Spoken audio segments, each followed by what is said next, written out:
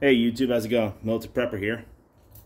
So, I'm sure you guys have seen a couple of patch on my plate carrier. It's black with the shape of a bird and an orange circle. So, basically what that is the symbol of the Strategic Homeland Division, aka the Division from the video game Tom Clancy's The Division. So, I'm a huge fan of that game. So, I love it. I thought it was a really good game. Just a little bit of a background. The video game revolves around a genetically modified and lab engineered virus known as green poison. It was put onto banknotes and distributed by a biological terrorist on Black Friday in New York City, but turns out to be the entire country and I think the world. I don't know, but I never played the second game, but I've played the first game and I love it. But that game takes place solely in New York City on Manhattan Island. All right? So you play as a division agent. And in that game, you have different types of gear sets. You got, let's see, your backpack, gloves, knee pads, holster, gas mask, and armor, as well as primary weapon, secondary weapon, and sidearm.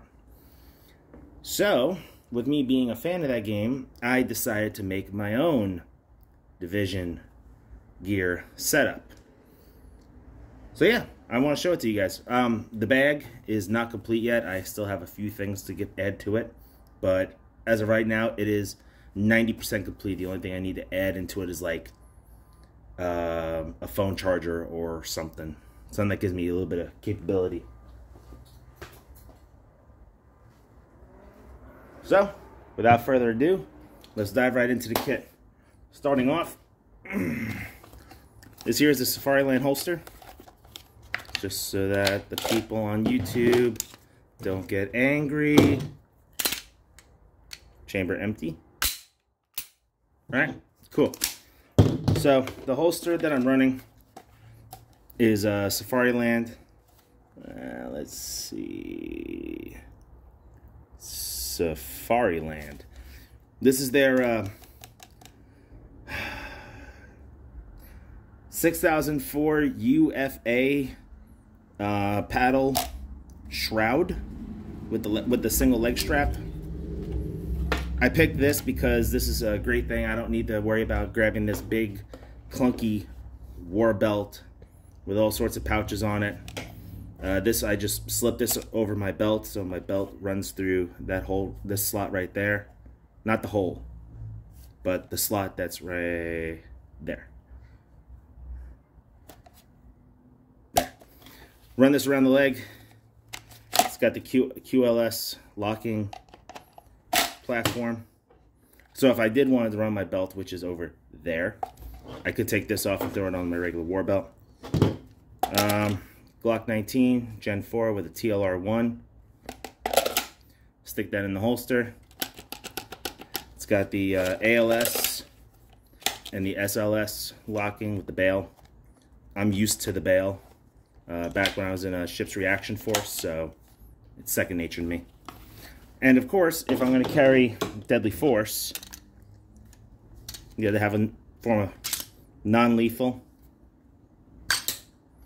Non-lethal means of defending yourself and others. So 26-inch baton, same gig, clips right onto the belt.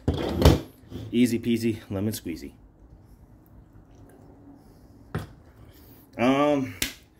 This goes against a lot of cardinal rules when it comes to gear and being a operator, imitating Bear from Bear Independent. Drop like mag pouch. Alright, so on this here, I got my pistol reloads. They're actually rather comfortable for me to reach down and grab them. I've shortened this as much as I can to get it up as high as I can up to my belt. But 4 AR magazines right there. Sits there around my leg very comfortably. It doesn't swing, doesn't swash, and I added a flashlight onto the side. So with that out of the way, let's get this out. Making room on the table.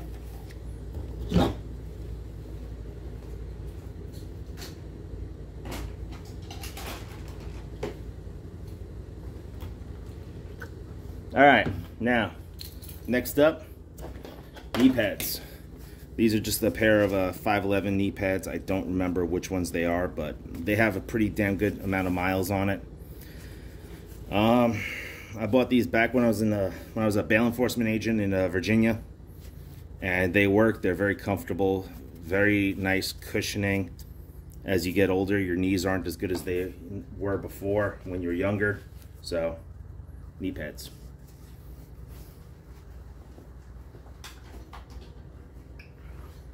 For body armor, I'm going concealed body armor. Here is a concealable AR-500 plate carrier, vest, whatever the hell you want to call it. I got it in white because I'm probably going to end up wearing this under clothing. But there's the plates. Inside here, you got a trauma pad, along with where's the rating? Where is the rating? Ah, there it is. Level 3A soft.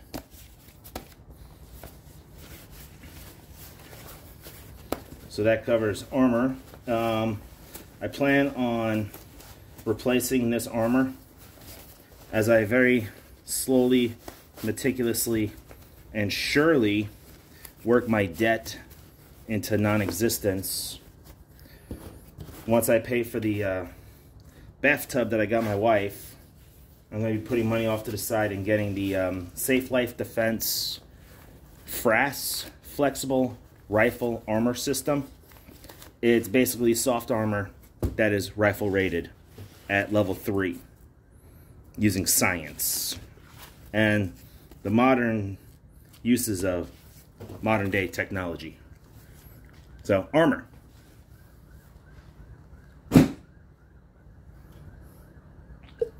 And now, for the fun part, the bag.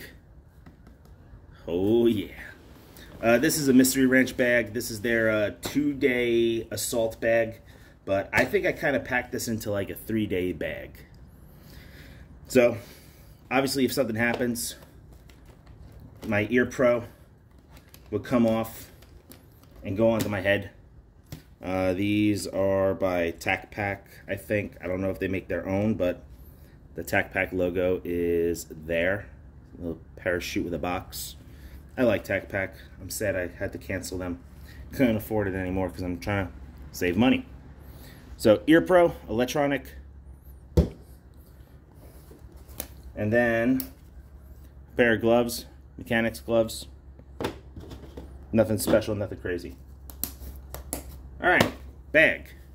Here we go. We're going to start on the outside, and we're going to dive ourselves in. Obviously, patch. Have to have patch. Radio. Damn it, my daughter's trying to get in here. Radio with a lapel mic going straight up to the shoulder strap. This is a Baofeng UV9R. 2 Grimlocks and an S-Beaner. Immediate medical gear right on the outside. Let's see, what do I got in here? I got Quick Clot, an NPA, chest seals, ARS needle, wound packing gauze, and this should be an emergency trauma dressing. Yes, it is. Emergency trauma dressing. And that sits right in there. Immediate access. Coming along the other side, got this little pouch right here. MS-2000 strobe. With the lanyard wrapped in electrical tape. just for cordage control, if that's even a word. Over on the side, 2 tourniquets immediately for quick grab. And down here, got a 32-ounce Nalgene bottle, a nesting cup. This is aluminum. You can boil with this. So, container, boiling water capabilities, all that good stuff. All right. Coming over here, on top you got zipper here and zipper there. Alrighty. Open this up. In here we got some tools. We got Sawyer Mini, water filtration, a multi-tool. These are like quick grab items. A little Princeton headlamp, compass, a silcock key for opening up water faucets on the side of municipal buildings and whatnot. The Urban Prepper actually did a really good video on how many buildings in a city actually have a faucet that can be opened and used with this. Mylar blanket, and that's that for that. Repacking as I go so that I don't have a gear bomb on my table.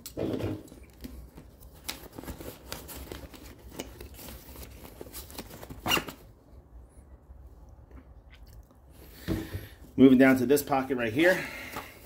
Boom. I got a neck gaiter. Keeps your neck warm. We are moving into the colder season. A fleece cap. And since I run electronics on my weapons and in my bag, battery cases. 8 CR123s. Let's see what's in here. 2 AA's, 3 AAA's, and 2 AA's and 2 AAA's. Huh, I need to fix that.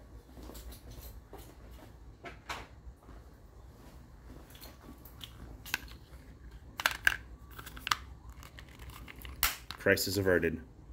Yeah, batteries. You're going to see more of these. They're compact. They keep your batteries all in one place instead of sloshing around all over the place. Easy day.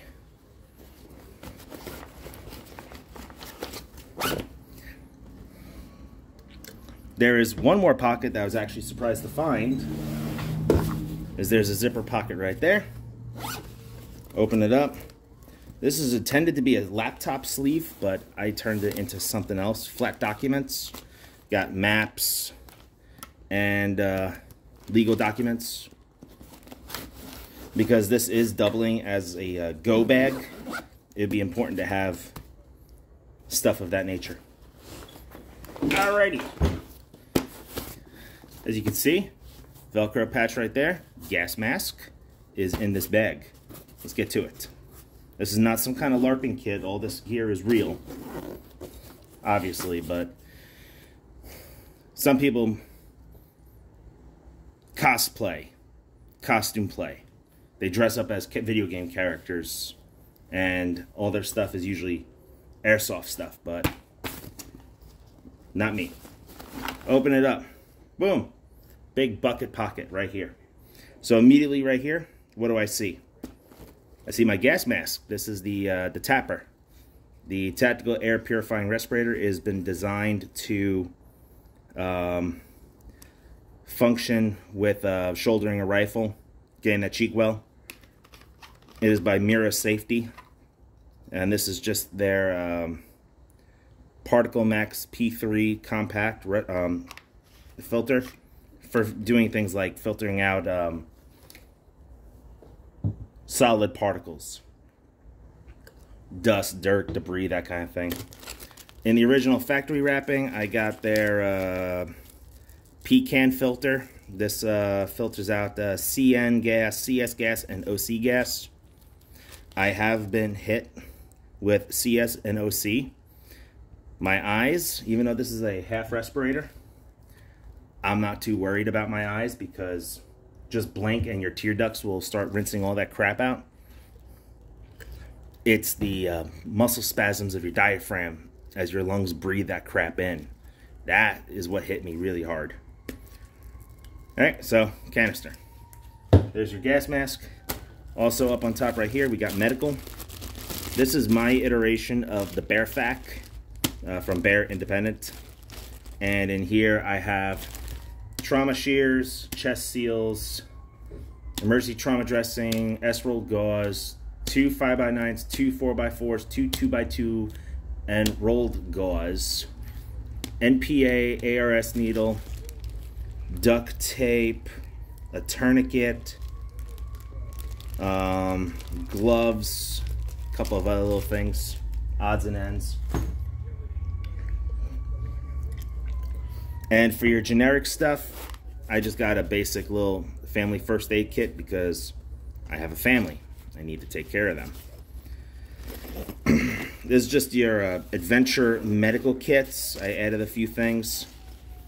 I added a rat's tourniquet and a snake bite kit because we live in snake country out here where I'm from.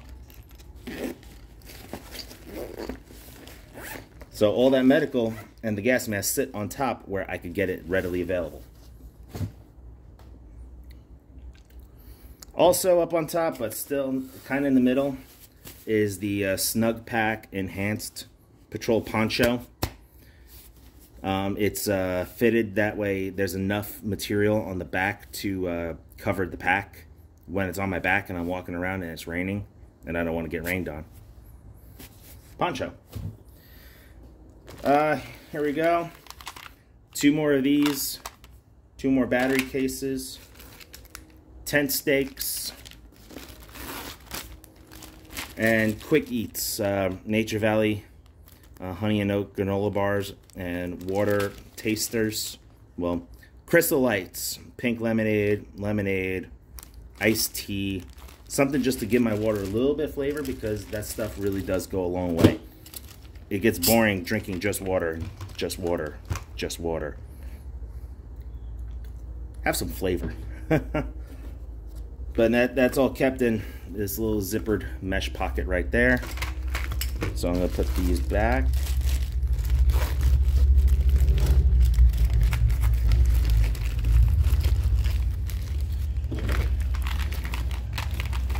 All right. Over here, he's got another zippered pocket.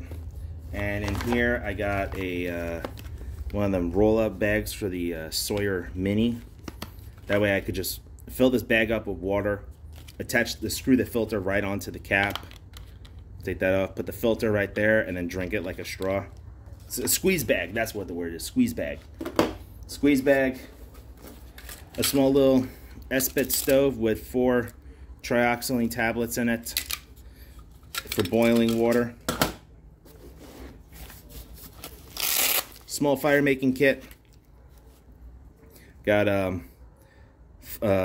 flint and steel, magnesium rod with a striker, a Fresnel lens, some of this wet fire. This is actually probably expired, so that's out. 2 Bic lighters.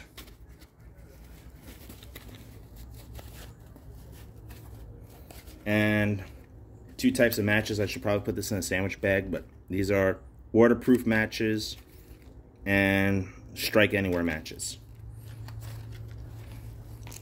And another magnesium rod.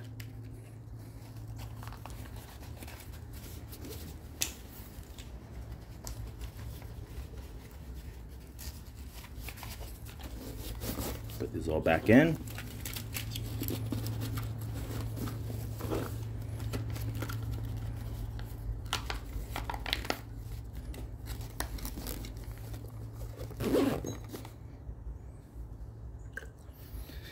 All right, moving on down deeper into the pack, we got some food, hot wets and cold wet meals.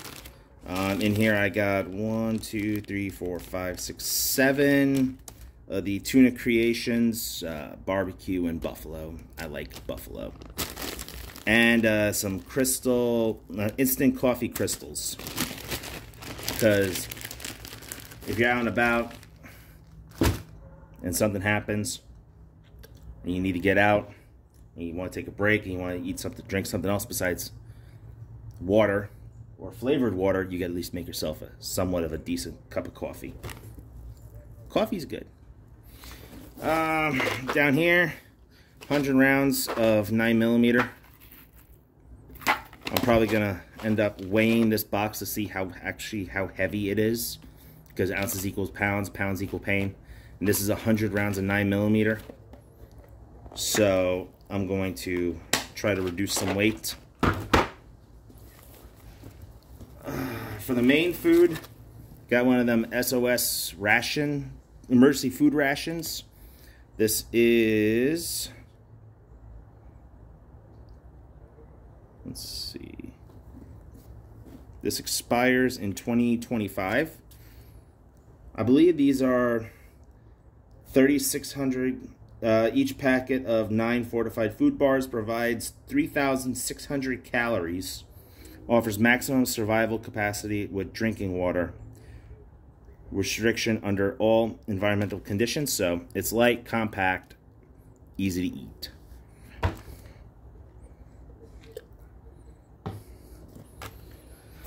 Moving on deeper down into the pot pack, I've got a shelter piece here. This is the stash of bivy. I can use this as an improvised sleeping bag, improvised shelter piece, what have you.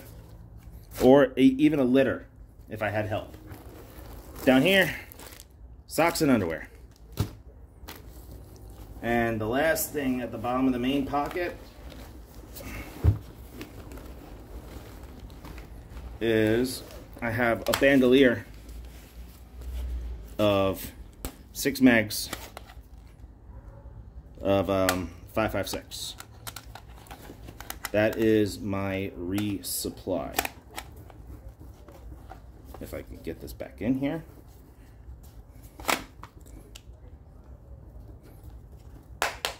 All right. I'm going to pause the video real fast. I'll be back. And we're back through the modern uses of cinema technology. So I got the bag mostly repacked. There's more stuff in here. We're going to get into that now. Release these 2 compression straps and grab this zipper pull. And it opens up the rest of the pack all the way like that, so you could get to things at the bottom relatively quickly. So these 2 pockets right here are the last ones we got. Small military scout pocket survival tin, all the buzzwords, but a lot of good stuff in here. Wilderness stuff since I live near the rural area. Right here, hygiene kit, and that is that for that pocket. And in this last pocket right here, we got a rifle cleaning kit. Keep your rifle clean and it will work wonders. And all I got in here is some brushes, gun lube, quick wipes from Breakthrough Clean Technologies, and all my rods. And these rods are compatible with my Leatherman mutt. Signaling, good old glow belt. Throw this around your waist, wrap this around the pack. Signaling item. A lot of people in the Navy freaking hated these things because we couldn't go anywhere in school without having it on us, and it was an inspection item, but I still kept mine. And the last thing for signaling, we got a handheld Marine red signal flare and a handheld orange smoke signal. And that is that. The only thing, like I said, the only thing that I need to add probably is some kind of charger to charge my electronics, like my radio, cell phone, in case cell phones are still working and whatnot.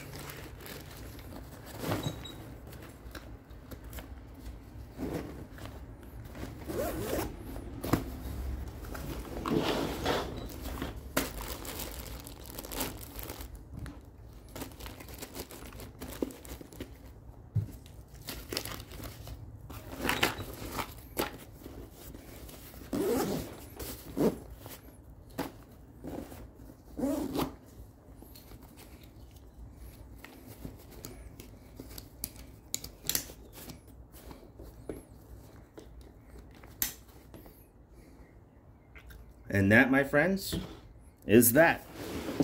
If you got any questions, comments, concerns, suggestions, please leave them in the comments. I read every single comment that I get, and I respond to I try to at least respond to all of them. But on that, this has been Militant Prepper, and I'll see you guys out there. Hope you guys liked the video.